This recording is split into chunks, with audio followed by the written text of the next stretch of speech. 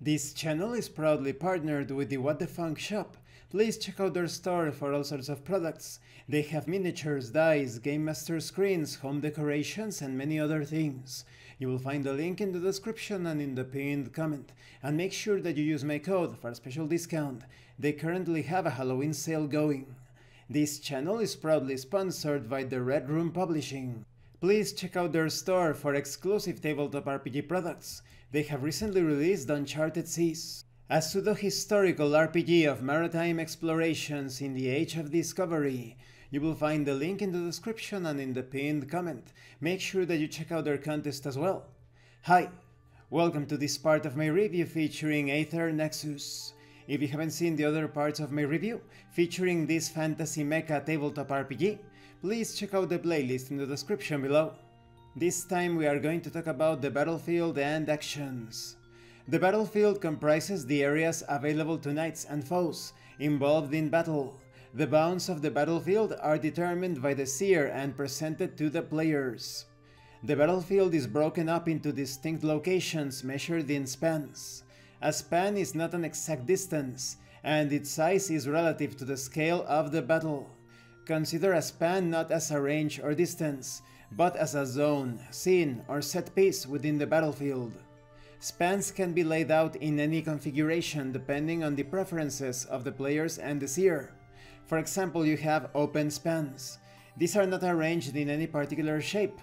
You have simple spans, which are arranged in a simple shape such as a row or a square grid. Then you have complex spans, which are arranged in various shapes according to dynamic paths and isolated areas. Varied terrain provides interesting challenges that can affect the battlefield.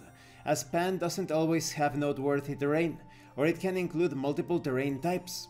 For example, you have skyborne terrain, such as open sky, plunging pits. You have obscured terrain, featuring dense woodlands, thick fog.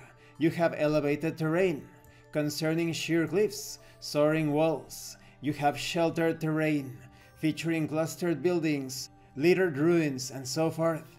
When it comes to range, ranges are tracked in 3 increments. You have engaged, when knights and foes occupy the current span. You have adjacent, when knights and foes occupy spans close to each other. And you have distant, when knights and foes occupy spans farther than adjacent. When you leave a span, each engaged foe can make a free attack against you. Likewise, you can make a free attack against an engaged foe who leaves the span. After these attacks are resolved, the targeted knight or foe moves into the new span. Now concerning actions, during battle and other scenes organized in turns, you can perform any 2 actions on your turn. Actions fall into one of 4 categories: activations, interactions, maneuvers, and strikes. Each action type has associated basic actions, to which you almost always have access to. On foot, knights also have access to additional basic actions, while skyships have actions of their own, available to knights aboard the vessel. When it comes to activations, these trigger unique abilities, gear, and magic, like those granted by Ratus frames or apparatus frames, augments, and boons.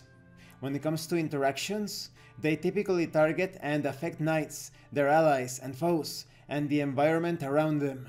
Concerning maneuvers, they include traversing the battlefield, tactical movement, and flanking foes. When it comes to strikes, it's about targeting foes with damage or debilitating effects, typically in the form of attacks.